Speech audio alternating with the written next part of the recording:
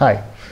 Today I'd like to title this talk, The Tipping Point or the End of the Golden Age of Shopping. Okay, so Christmas shopping traditionally starts with Black Friday at the brick and mortar stores. And in recent years, they've been having pre-Black Friday sales. The first one that I know about was held by Macy's on the 20th of August of all dates.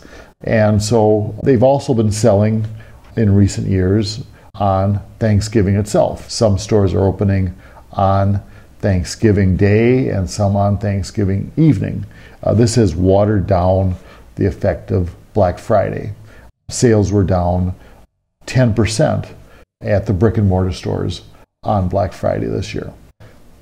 At the same time, internet sales are increasing.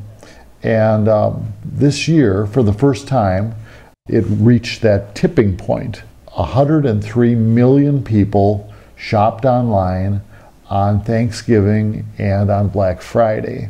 102 million people shopped at the brick and mortar stores on those two same dates. They spent a lot more money in the brick and mortar stores, but it's amazing that the internet did that well on these big shopping days. Okay, so what's happening?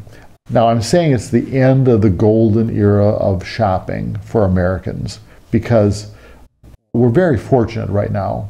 We have the malls, we have the department stores, and we have the internet. Well, nobody's building shopping centers anymore, and the department stores are also going to be a thing of the past in years to come. So Macy's, the largest department store, just announced quarterly results. Sales were down about 5%, and they are going to close a fairly substantial number of their department stores after Christmas. Neiman Marcus just had their quarterly results, and they said that profits were down because of competition with the internet. All bad things for the brick and mortar stores. A lot of people are shopping at Amazon and online. So certain things are hot and certain things are not for this Christmas. The things that are not hot are the things sold in department stores. Clothing, purses, shoes. They've been very good, big sellers in recent years for the department stores. Not so much this year. Also at the electronic stores, not doing that well. Everybody has lots of TVs, it seems like, and there's no big new item. Okay, there is an exception to that, however. All Apple items are on fire. So that is one of the hot items. Other things that are hot for this Christmas are things to do with Star Wars, although that's really being overdone. Another things that is hot are things that you experience. So restaurants are doing quite well. So gift certificates for great restaurants are something that would do well. Travel is another very popular gift. Cruising is a very popular gift for this Christmas. Cars are very hot. The American fleet of cars is very old, and with the low interest rates of today, the cars are selling very well. The other thing that's doing very well are things for the home. So the low interest rates have meant that home sales are up, and people are buying things for their homes. And so the furniture, the appliances, carpeting, things like that are doing very well. Other things for the home are doing well too. And I think that our silver falls into that category. So it's something that's special that people want for the home. And so, sales have been extremely strong for silverware this year. Normally we have a little blip for Thanksgiving and then strong sales from Cyber Monday through about the 15th or 17th before Christmas.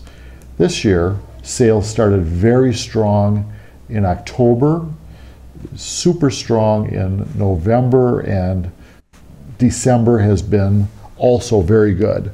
So we're very happy at Antique Cupboard, but very tired. Okay, so as far as silver, the trend seems to be plain, heavy, rounded silver by a high-end company. So the companies that are selling a lot of silver with us are Tiffany, Jensen, Bucciolati, Christofle Sterling, Puificat when we can get it. And I got this pattern in that is certainly not those things, but I really like it. And it's great to see a new pattern come out. And Christofle came out with this pattern that translates to Garden of Eden. And I brought a few pieces here today. So it's not plain. It is heavy. It's by a good company. So here's the spoons of this Garden of Eden, completely decorated. The unusual thing is the backs of the spoons. The backs of the bowls are completely decorated with flowers. Really neat looking.